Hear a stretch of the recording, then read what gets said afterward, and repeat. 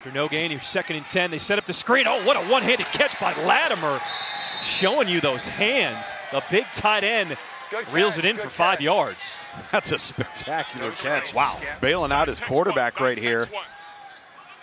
Cody Latimer leads the XFL in receiving yards. That's his first catch today. Sets up 3rd and 5. Dormady with time, finds Latimer again, spins off the first defender. Brought down at the 45, Devontae Bosby with the tackle. You see number 11, Latimer, just settling the open spot right there. Dormady finds him. Right, scout right, Seattle, curl.